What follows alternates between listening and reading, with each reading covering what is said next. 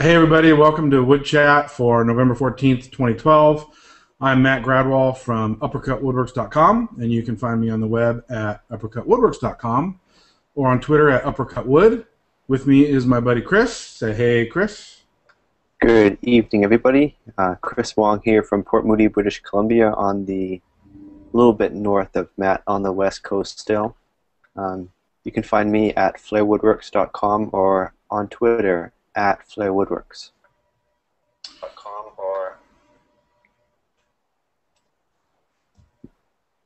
Right? So, Matt, Yeah. I'm hearing some echo here. I don't know whether it's my end. Oh. Still? No. Okay. Echo should be gone. I muted the broadcast, so we should be good. Okay. I just wanted to make sure we were broadcasting, and I had to mute that first. So. Right. So, Matt, you've got some news. Yes, I have some news. I had a leak in my garage. And it looks like it has been a leak that's been going on for quite a while. It's in the wall over there. And, of course, your garage is in the... or your shop is in the garage, rather. My shop is in the garage. It's in the wall between the garage and the kitchen, and so right now we don't have hot water. We do have water, we do have our furnace, but we don't have hot water. So we're showering at various friendly people's houses and stuff like that. And the guys are in fixing the shop, and so I figured I would actually be in the shop tonight. So if people wanted to take a look at it, they could see it. So, right. So that's been fun. That's been really, really fun. Yeah, this is the first time that we at Woodchat get to see the inside of Matt's shop. It is the first time the shop has actually been on Woodchat. Most of the time I've done Woodchat from my office at work, but with the move to the 7 p.m. time slot, I get to actually be at home for Woodchat, which is great. So, and I'm hoping to broadcast more from the shop so that when people ask to see something, I can show them something. So, like my new dovetail chisel. This is just for cleaning out the little, the little tiny spaces between pins. It works really, really well. Got one too. Yeah, you got one too. Yeah. Mine's a little bit smaller than yours. So I think I'm going to clean this baby up. Oh, what's the name on here? I can almost read the name on here. So, yeah, I look forward to this works well for Tom Iovino's chisels, or Tom Iovino's dovetails. This one's actually from Tom. Huh? That one's from This Tom? one's actually from Tom, yeah. Right on.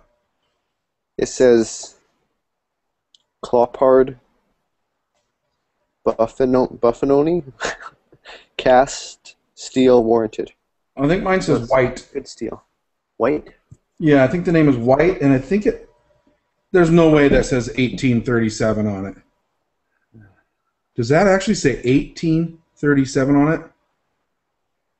That's got to be 1937. I couldn't believe that this would be 1837. No. Anyway, so that's something new. My family, my brother lives in the house that we grew up in, and he found a bunch of these things in the garage and brought me a whole bunch of stuff. So that slick belonged to someone in your family? Yep, that was my Grandpa Olson's, and it was likely either his dad's or his father-in-law's. My maternal grandmother's father was in construction in Seattle a long, long time ago. John Otteson was his name. And then my maternal grandfather's father was a cooper, built barrels. Cool. And his tools are in the Nordic Heritage Museum in downtown Seattle. So, and I have some of them, and they just need to be restored. A lot of them are pretty rusty. So. Last week when we were talking to Scott, he was mentioning that he wants to build a Cooper's plane. One of those big one of those really long ones that you lean up on your bench. Inverted, yeah. Yeah. Well, that's what a power joiner is based off of, right? Just a big upside down plane. Yep, basically. So, but I got some other cool stuff. I got this little oil can. Uh-huh. Yeah, I got a friend who collects those things. He loves those. I don't know why he has so many. So oily. So yeah. I'll put it down, and I guess I'll wipe it off on my uppercut shirt since that shirt's already trashed. And then what else did he find for me? He found a couple braces. Uh-huh. This is a Stanley. What's that? 2-jaw or 3-jaw? 2. 2-jaw. And any another one bits to go with it? Well, I have a set of bits right there in that wooden box. Okay. Underneath that plane. Yep. But he did find more bits that I'll pull out in a second, and then another 2-jaw Stanley 945 10-inch. So now I have three braces, which is cool. Some of those need to be cleaned up, but they're all right. And then he found nice. This little block plane, little Stanley block plane. And it's actually not in too bad of shape. Could use a little cleanup. Stanley made in USA. How old do you think that is? I don't know.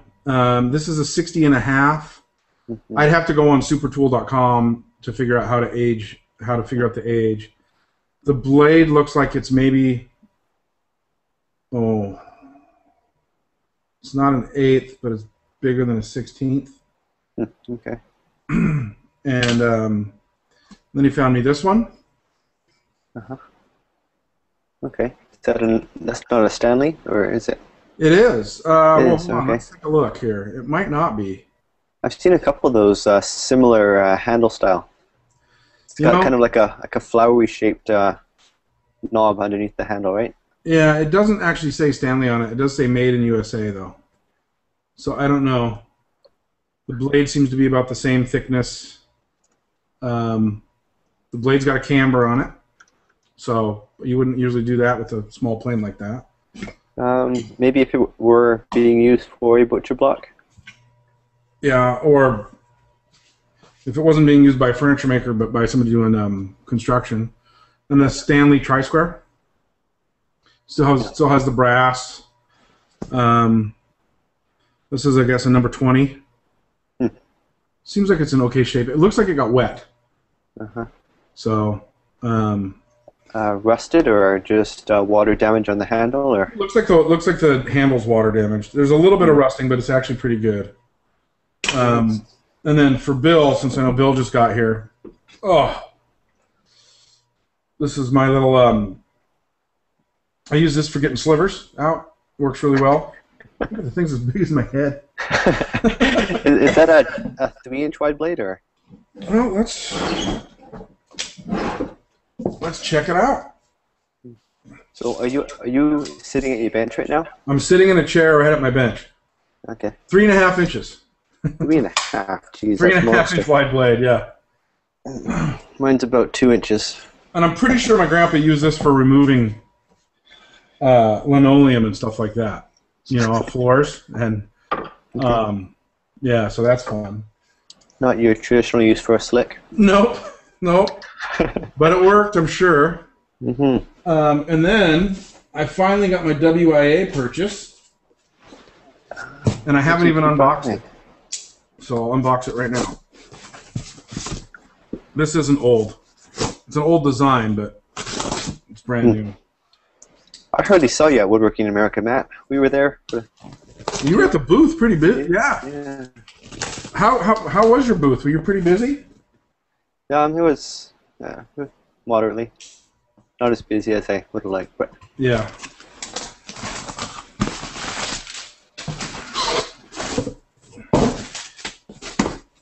I think I might have showed you this at the show when I bought it. My shop is such a mess.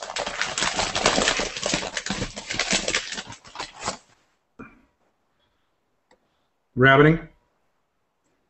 Very nice. Yeah, it doesn't seem to want to focus on it. But I can, okay. Nielsen rabbiting block plane, beautiful. Yeah, I'm pretty stoked to give this a run. I thought you were going to say give it away. No. Yeah, I'm not giving this away. I'm pretty stoked to actually use it. It's pretty darn heavy, man. Yeah. But the fit and finish on this thing is just ridiculous. Yeah. And it's ready to go. So. Is there a specific use you bought it for? Cleaning up cheeks and tendons. Okay. Faces, not shoulders, right? Yeah. I have a shoulder plane for that. So, um, because I have a full jet floor stand mortiser with an XY table. Yeah. So I cut my tenons to fix my mortises. Because I just make really good mortises with that thing. So, so let's see. What else did I get from my family? Oh yeah, I got a pile of sauce.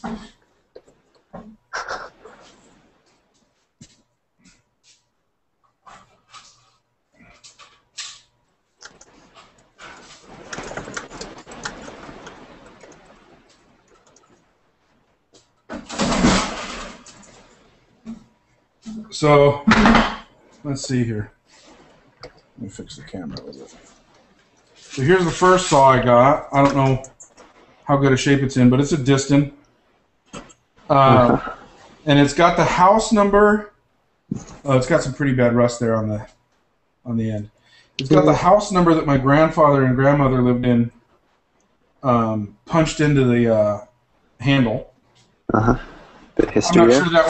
I'm not sure that one's salvageable. No. And then a Diston D8.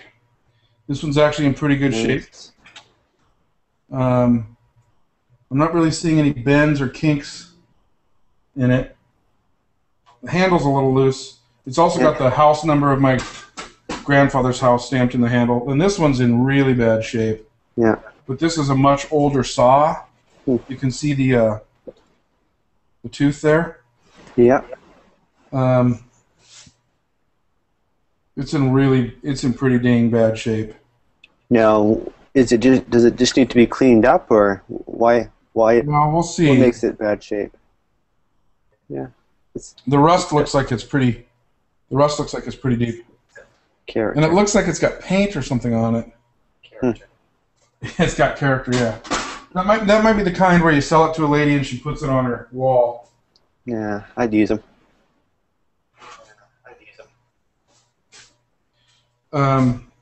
Then this is really little. That's a nice size. This has also got my grandfather's. What's that? 20 inches, maybe? Yeah, maybe. Yeah, it's a 20-incher. Nice. I'd like to sell that size. It's small got my grandfather's house number in it. It's a Diston. It's still got the button. Pretty bad rust. But I think this was the one that he bought that I used a lot when I was a kid. A small little saw like that. What was that, 4 saws so far? 4. Then there's this one, which is, I think it's pretty ugly. It's got a plywood handle, and it's got these chrome things on the side, and I don't see any manufacturer's mark, which means it might have been like a Kmart or something like that. So I guess that's saw number 5. Is that 5? 5 or 6? That's 6. 2, 4. No, that's 5. 1, 2, 3. Yeah. But wait, there's more. There is more. There's this one. This big old one, which is similar to the last one, but it's in much better shape. Is it missing a few teeth in the middle there? It looks like it. No, I don't see any missing teeth. I don't see any missing teeth. Oh, no, you know what that is? That's paint. Yeah, that's paint. okay. But it's got the starting nib thing.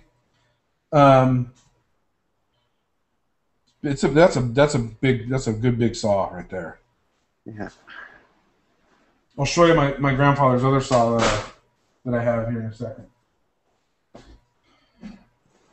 This one looks relatively new. If you look at the handle. So you're saying that it's got less shaping in the handle? Is that why you say it's relatively new, or? No. It's got my grandfather scratched his name into it. It's got a button on it. It says warranted superior, but it doesn't have an etching on the blade. But just with the handle being dark cherry and still glossy, okay. I feel like it hasn't been worn down. Yeah. And then an old Montgomery Ward miter box saw. Okay. Really heavy here. Did you get a miter box too? Superior quality tempered blade, filed and set, Montgomery Ward. The Powercraft 100. Oh, so if this one says warranted superior and this one says warranted superior, then this must have been a Montgomery Ward saw too, I think. So, ton of saws. Not quite sure you can. Yeah. A ton of saws, and then, but if you want to see the Big Papa saw, He's not done yet. look up there. Whew. Yeah, so that was my grandfather's too. He didn't do a great job putting on a authentic replacement handle on that one, on the end there. Yeah, on the tip. But the rest of it's pretty good. So Wow. I have a lot of tool cleanup. Yeah. Tool cleanup ahead of me. Yeah. So Bill and I are wondering how you're going to take on the task of cleaning up the saws. Well, there's that evaporust stuff. So I'm thinking of just getting a long, like Rubbermaid bin. Yeah. Almost like the kind you'd put under a bed, and putting them in there with a bunch of that evaporust and just letting that cook it off, and then synthetic steel wool to clean them up. And but you know what I really want to do first is if any of the steel has kinks or bends in it, right, then it's basically lost. And you could cut it up and make scrapers or something, but it's basically lost. Mm-hmm. So, do you use rust erasers? I haven't yet. I need to get some because I have some planes that I need to use them on. Those are usually the first thing I reach for when I have rust. They're quick and they're instant, right? Do they do a good job? Last? Or do you burn through them? Mine look like they're brand new. I've been using them for a couple of years, so they last a really long time. Really? They wear down a little bit quicker if you're doing something with like a corner that cuts into it or wears a groove in it, but if you're doing flat stuff, then no trouble at all. Okay. I'm going to pull up rust erasers here. Yeah. I think for these, I might start with the evaporust first, just because that would be a lot of manual labor on all those saws, and then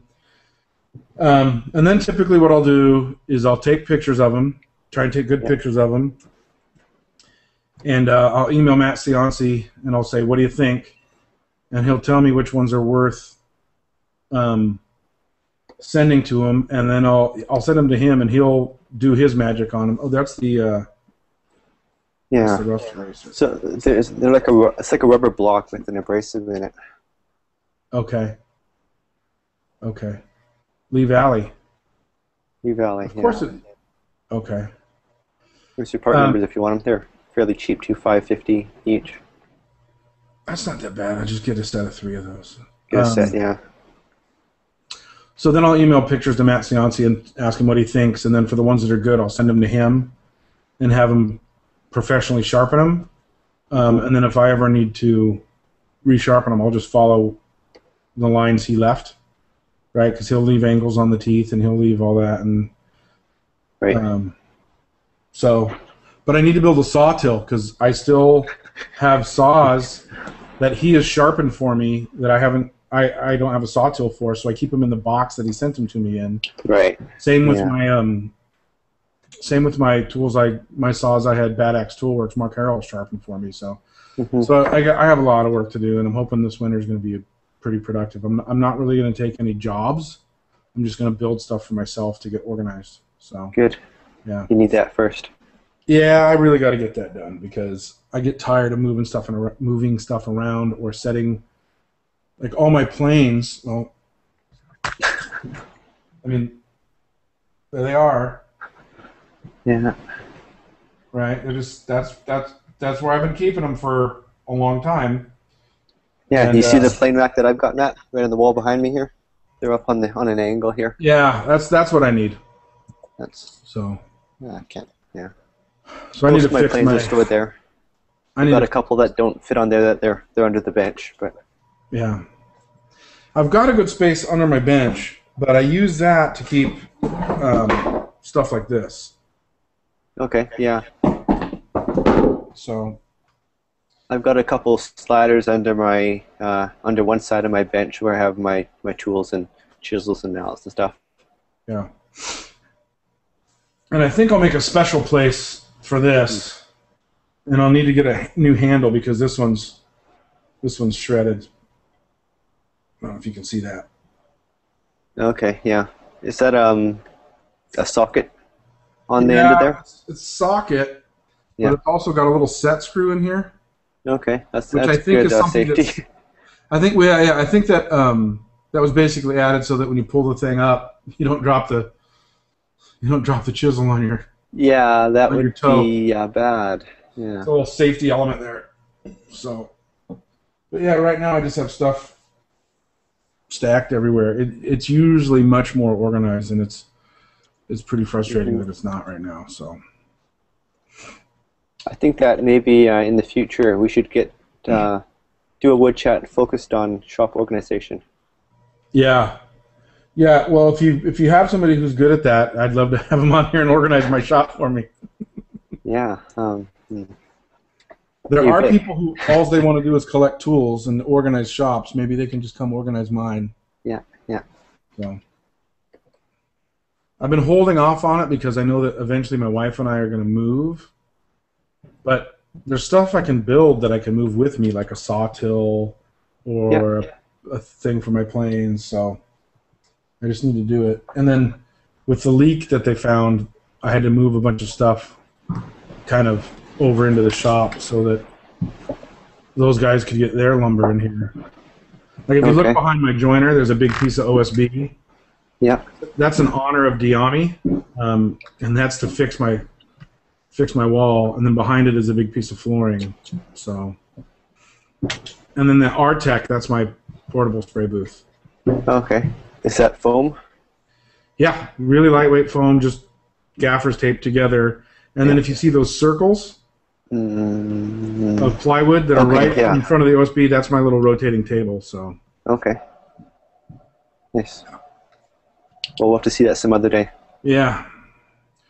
So, you have been doing some interesting stuff in your shop. You're experimenting with chemical alchemy.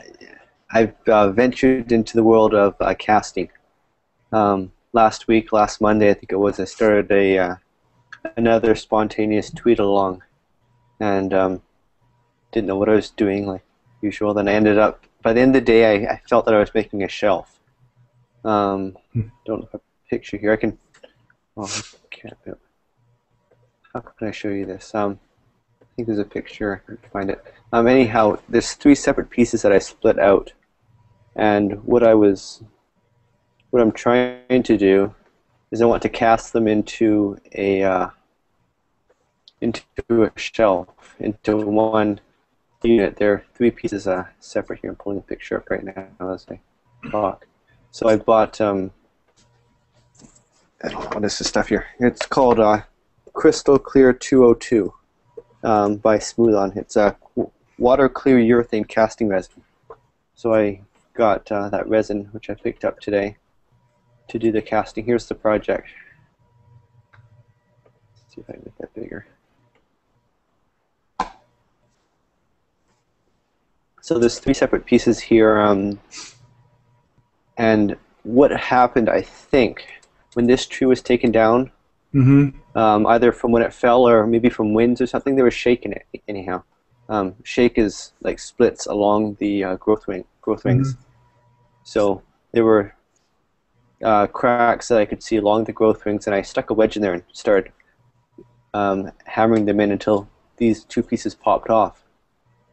So you can see it was a board. It has a flat spot here. There's a flat along where it sits against the melamine there. Yeah. So those were the top and bottom of the board at one point, and I popped them off. So now I've got 3 pieces that are exploded. So my idea is to separate them by a few inches and then cast them back so they're stuck together but apart. Okay, so it's like you're encasing them in clear acrylic almost? Yeah, that's right. Okay, so is that going to be a tabletop? It'll be a shelf probably. It's about 7 inches wide by maybe 22, 23 inches. Okay. So it's not terribly big. It'll just be a shelf for stuff. That's kind of cool.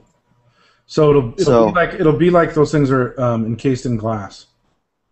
yeah, except And it'll people will be be able to look at it and say, "Oh, these used to actually go together in nature." yeah, That's yeah. kind of It's an exploded thing. I'm calling it deconstructed right now. I don't know yeah, if they'll stick with that name, but yeah. um, so the resin here, had to buy 2 kits to get enough for what I'm doing. It actually won't do the full 3 inches of thickness. It'll only give me about a half inch or something around there. That's our estimate. Um, this stuff here cost me about $85. So to go 3 inches, I'd be looking at, I don't know, few $100 anyways, which is more than I want to spend for this project. So The two batches cost you $85, or was $85 each? uh, $85 for Okay. two of these units here. And the two of those Two of the together will give kits. you a half an inch. About that, yeah. Wow. That's what our calculation was. We'll see. So you need 6 more double batches to go 3 inches. No, 5 more. But to Okay. do 6, you'd be So at $480. that's about $500, yeah. Wow. Casting's not, from what I've seen so far, it's not cheap. I'd love to hear from other people who do this, have more experience, whether it gets cheaper at some point if you get a certain product, or if you're buying it by the 5-gallon bucket. I don't think it gets much Yeah. cheaper, but so that's what I spent my money on today. Yeah. I also had to buy release wax, which is a little can of soft paste wax, and most of today I've been waxing melamine and buffing it off. So, That's fine for. Got to wax that melamine to keep it nice. yeah, so wax it, nice thin coat on, and then half an hour about before it dries, and then you buff it off, and then another coat. The guy at the store said about 7 coats or something. That's what I'll be looking for. So I'm at 3 coats. Okay. So So the shelf will be flat on top, yeah, but the and wood open. itself will be exposed below. Absolutely. That'll be cool. Yeah. So people will see it from the top, but they'll be able to kind of reach underneath and touch it. Yeah, it'll be functional, but there'll only be as much resin as I need to make it functional. Yeah, to make it Just the sturdy. bare minimum. Yeah, That's my motto. yeah, the bare minimum. Yeah, Yeah. that's your motto for your hair right now. Yeah, the bare. Well, it's actually getting pretty long. It's like a whole finger long. Watch out, because when you get to liking short hair, you start to go shorter and shorter, and as it starts to grow out, it gets really itchy as it grows out. Okay. So watch out for that, because it's not fun. And then you just keep butchering it and butchering it and butchering it. Yeah. Yeah. So how do you maintain the top of your head, Matt? I have a Braun electric shaver that people usually use on their face. Okay. It's the kind that you put into its little magical recharging stand, and it cleans itself. Yeah. So I use that on my face, and I use it on the head too. And Is that a weekly thing, or twice a week usually? twice a week? Yeah. Yeah, and it makes me look suave and beautiful. I'm pulling up pictures. I'm going to save some pictures of this guitar that this guy built to show you guys. Right. Yeah. You've had a friend working in your shop, right? Yeah. Building the So I guitar? have a friend who is a city of Redmond, where I live. He's a detective, Okay. and him and his wife actually just had a baby, and he has been working on a guitar in my shop. It's a Telecaster. Okay. Is there a connection? Is there a connection there between him and his wife just having a baby and him being in your shop building a guitar? No, he's just telling the story about how awesome this guy is. Okay. Let's see. So let me screen share the photo viewer. There we go.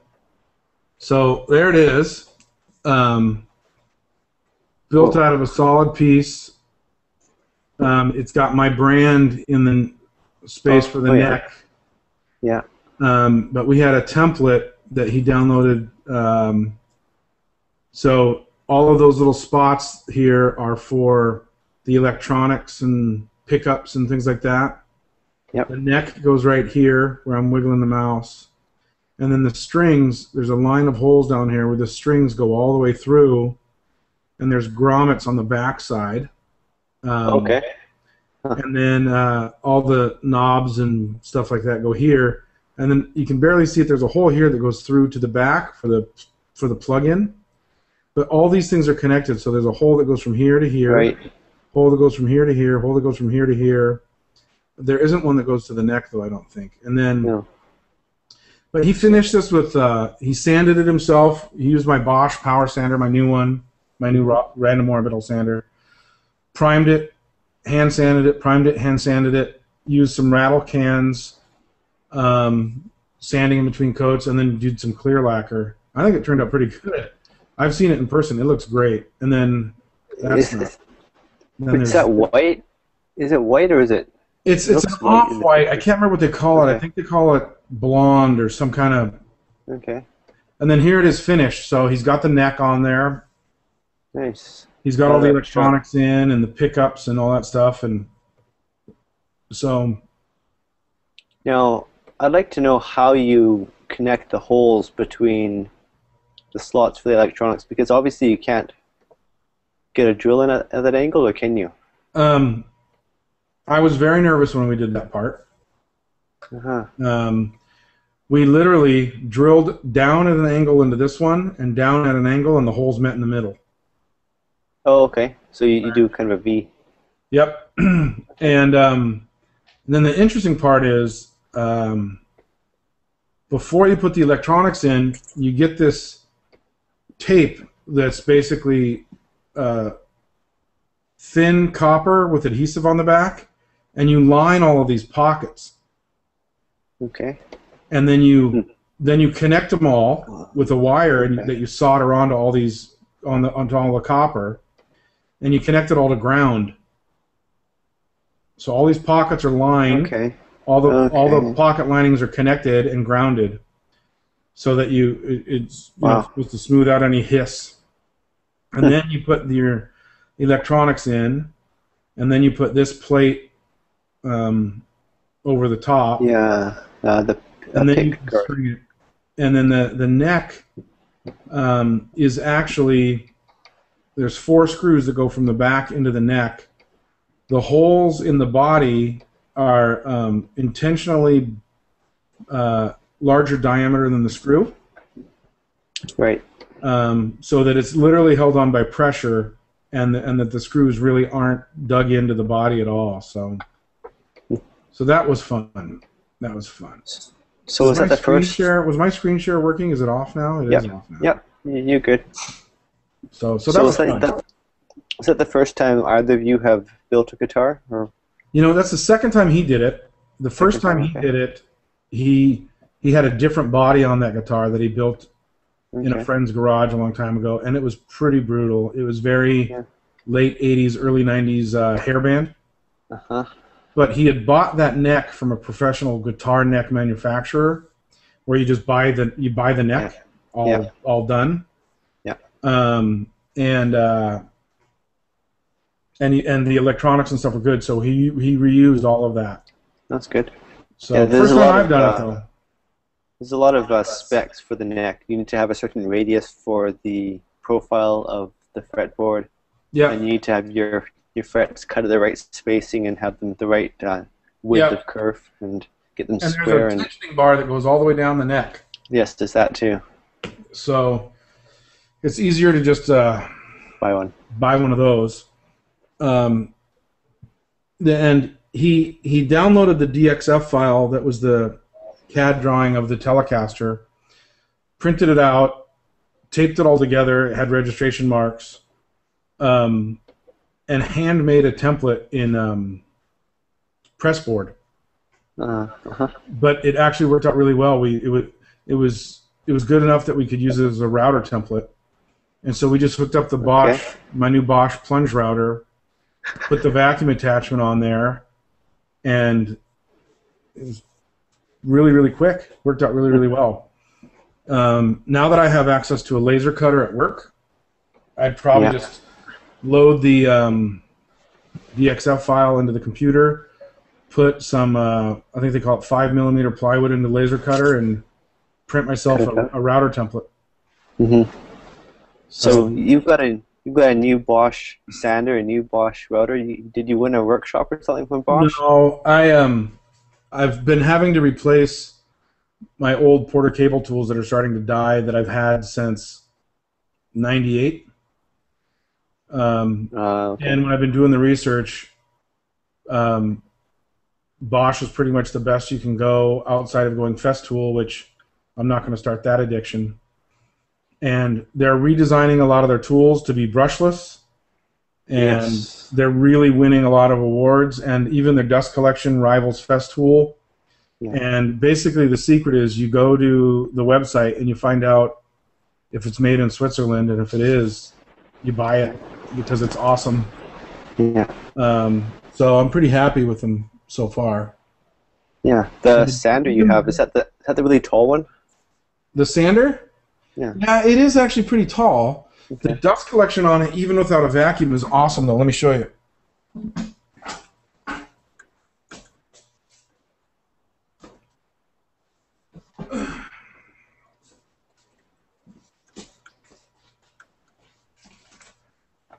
So, adjust the camera here a little bit. So, let's see how tall it is. Yeah, that's what I'm thinking of. That one's supposed to. It's got the housing is somehow isolated from the pad, right? So it's low vibration. Yeah, it's very low vibration, and the handle here can come off if you want it to come off. Mm-hmm. So you can have a 5-inch pad or a 6-inch pad. Oh, really? Yeah, it's 7.5 inches high.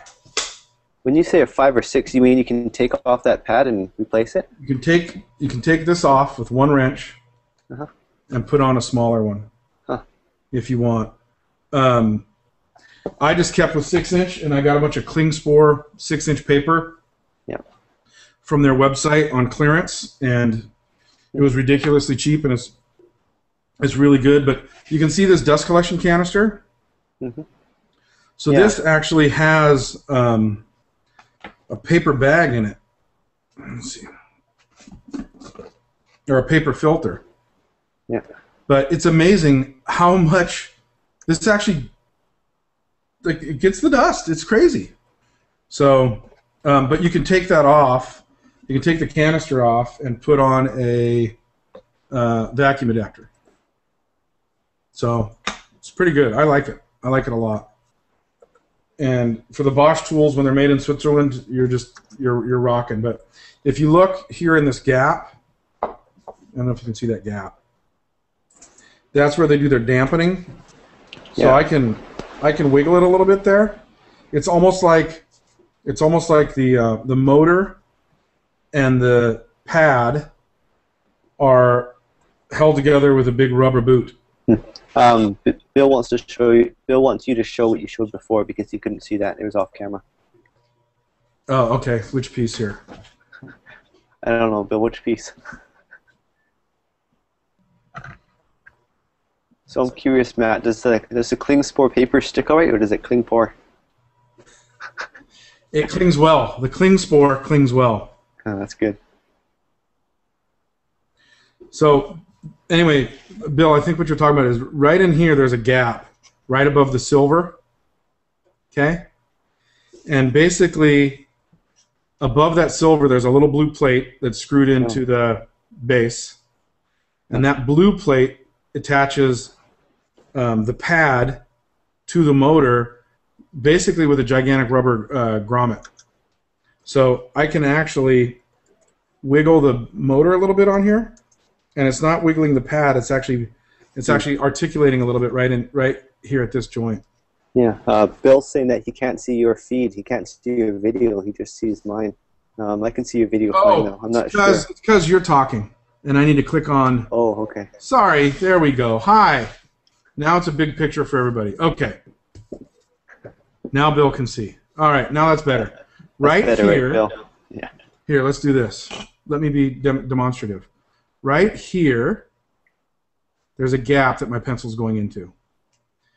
That basically connects the motor to the base with like a gigantic rubber grommet. So I can move the motor, bend it back and forth with the base being still. There, now he's happy.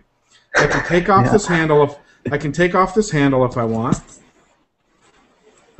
This is their dust collection.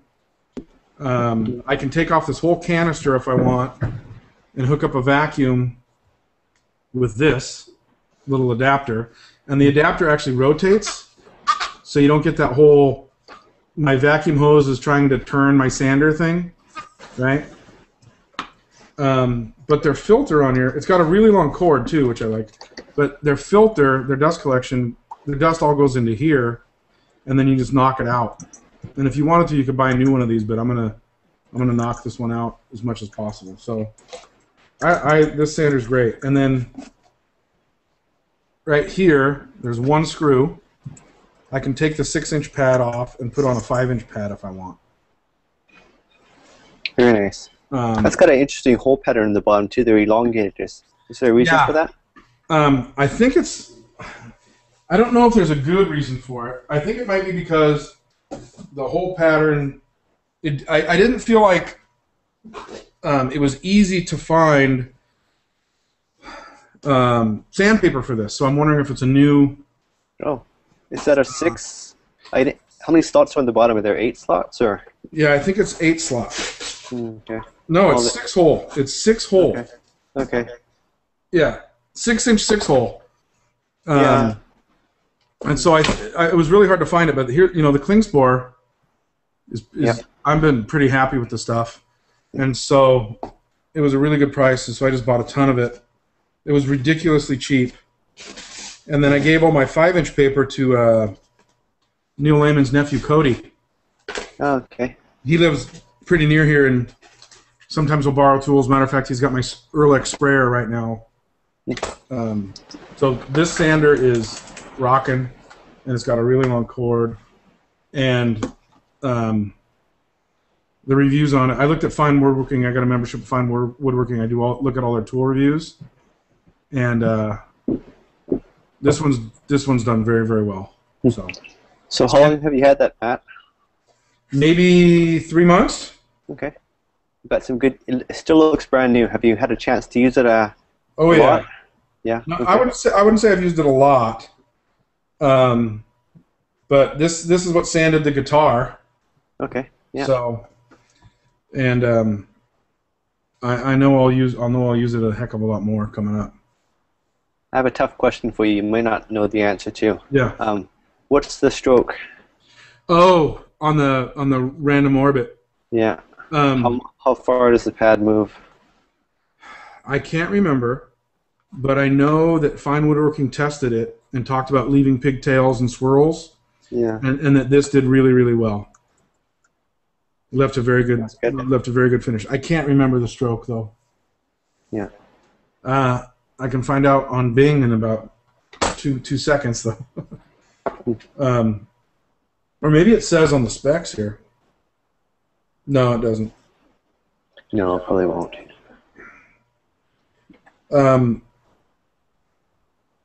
It looks like the rotations are 5,500 to 12,000 per minute. Okay. But that doesn't tell you the orbit. That doesn't tell you the orbit variation. No. Right. So, and you can get these replacement pads too when you wear them out. So that's good. That's good. Yeah. I've got the Mercaceros for anyone who doesn't know. It's a very different sander as well. It's got the DC converter. That one.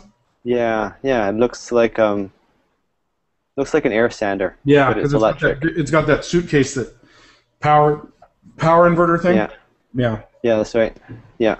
I've heard that's very. What I like about it is that it's. Yeah, I've tried actually your sander at a show, and yours is a little bit lower vibration. This one is very smooth, very powerful. I like it because I can use it one-handed, and it's a low-profile sander. Yeah. So in my sculptural stuff, I can use it to get around corners and into tight areas, and does what I need to do very well. It's got variable speed and actually a variable speed trigger as well. Oh, really? So that's Super one thing super nice. that random orbit sander is not for Yeah. getting into curves and corners very well, right? Yeah. Yeah, it's mostly for flat work. yeah. Yeah. Oh, there's a good question on here. Are we going to do this on the Wednesday before Thanksgiving? I will not I be in haven't. town. I will be out of town. You But maybe we try for the Friday after Thanksgiving or Saturday or something like that. But I'll be out of town. Actually, I should find out when I get back. I don't. My wife planned this trip. I don't know when I get back. So. I think I already had Thanksgiving, but I'm not sure. Yeah, you guys did, didn't you? I don't remember. You I don't don't know? know my holidays. You don't know when Canadian Thanksgiving is? I don't know what any holidays are. I think we must have. You got to know when New Year's is. Is Pretty easy. that the 1st or the 31st? Both. Okay. The Yeah, answer is yes. I know that one. I know Christmas, and I know Remembrance Day. Those three are easy. The rest, Yeah. not so good with. So what else is going on in your shop besides the crazy casting, waxing, melamine adventures? Right. A couple other things. One thing I just remembered. I've got overflow back. I cleaned up my shop a while ago, and I pulled out a whole bunch of tools which I forgot I had and out of the corners. So I'm giving them away. Subscribe to my blog, and I'll let you know when they're coming out. So you can put your name down, and I just draw a name at random at the end of the day or whenever I choose to. Reason I mentioned that is one of the things that I have is one of those vibrating sanders, just like the regular orbital sanders, like the old school ones that nobody uses anymore, right? And One of these? yeah, mine's vibrating sander? mine's a third sheet though. Mm. And for this casting, what you do is there's two ways you can do a casting and not get bubbles. The first way is to make your mold, pour it in, and then put it in a pressure pot under 60 psi, and that forces out the bubbles, so you get a clear casting. Yeah. The other way is to vibrate it. So you're using your sander for that? That's what I want to do. Yeah, I'll take that'll the work. sanding pad off it and then hold it up to it and vibrate it out. The guy said a washing machine would work too. Put it on top of your washing machine. So, yeah, I might actually keep that sander for that use. Yeah. I gave away one already. So my Merca, none of my other tools vibrate enough. I don't have a multi-mast or anything. My bandsaw runs Oh yeah, smooth, one of those would work. One of those all-purpose multi-master cutting tool things. Yeah, I probably would. Plug it in, clamp it to it, and Watch your bubbles go away. how about those trimmers for your hair, clippers? A wall clipper? That Yeah. Right, what was I talking about? This table. And the tools you're giving away. Right, yeah. Giving away workshop stuff that I don't use anymore. If you need something for your shop and you think I might have it, flairwoodworks.com, sign up to subscribe to my blog, and I'll let you know when something's being given away. I should do the same thing. That cardboard box right there, the one that's next to the vacuum, Yep. that's full of stuff that I'll probably take it into work and sell it to the woodworkers at work. Yeah, that's good too. Because there's a set of Garrett Wade chisels in there that I can sell. Yeah. But yeah, I need to do the same thing as part of my shop organization, is get rid of the stuff that I don't need anymore. Yeah. I'd really like to get rid of the Barbie Jeep that my wife keeps in the garage, so that I don't have to move that every time I want to do something. Yeah, it's easier than moving a full-size car, I think. Yeah. All right. So there's this one table I want to show you guys here. Oh yeah, show us. I'm trying to find the pictures of it. Oh, this is all I have. Okay. I'm going to show you guys here. I'm just going to drag the camera over here, unplug my mic. Hang on. Okay.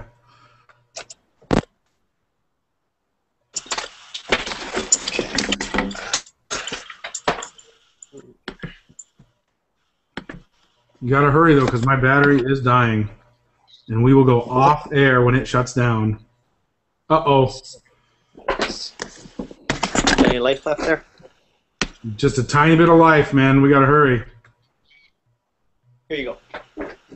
So this is black locust here. It's got a wedge tenon in the top here, and I've got it hung. I can't see what I'm doing now. I've got Oh yeah. in the back here, a wedged Morrison tenon. So if I take my mallet,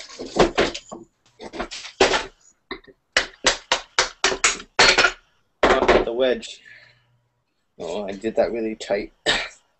Anyhow, the two pieces come together. Yeah. One big joint, no glue. Very That's cool. what I'm doing. So I've been making a few of these tables. I want to make more and start producing them to sell. Yeah. They're fun. They're pretty quick to make. No glue up time. And they'll ship flat if I want them that way. Yeah, the shipping will be great. And assembly for the customers will be easy. Yep. And installation is easy too. I slip it onto the bracket, and they're really sturdy on there too. That's cool. This one I've been leaning on. Actually, what I do is I feel like this. Oh, I feel like Uh-oh. failed. I've been doing that for about 2 weeks now, or a week anyways. It finally fell off. Not meant to take that kind of weight, but it's a really strong connector. That's cool. That's very cool. Yeah. Put 140 pounds on it and jump on it. That's cool.